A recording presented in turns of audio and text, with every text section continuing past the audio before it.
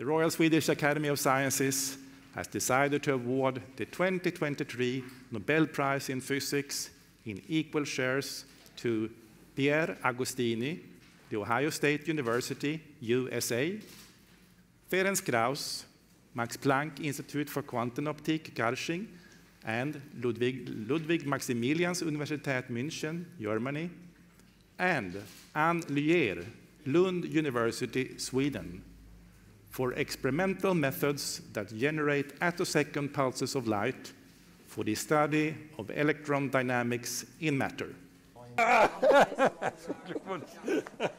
Wunderbar, endlich, ne? Was heißt endlich? Ja.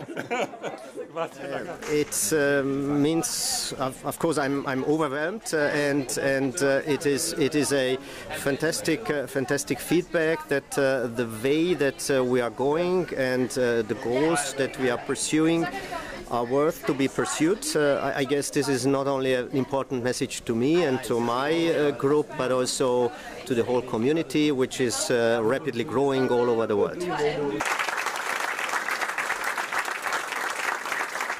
Now I feel tired. Yeah, I'm still a bit surprised, but I understand why they chose the committee. I mean, the Nobel Committee chose this kind of field for award.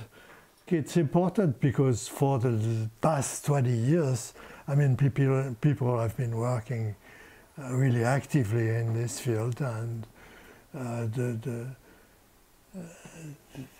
from the 400 attosecond we had at the beginning, they are now at 50 or even less.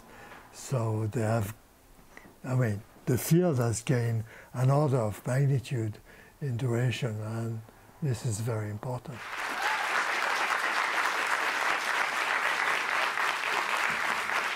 Helt otroligt. Helt otroligt fantastiskt. Jag är mycket tacksam. Jag hoppas fortsätta med den här forskningen. Jag tycker det fortfarande är mycket att undersöka, att förbättra, att förstå. Så det är en väldigt intressant och dynamisk forskningsfält. Det är fortfarande mycket att göra. Så jag hoppas kunna fortsätta. Entering the area where we are doing our attosecond photography of the microscopic world.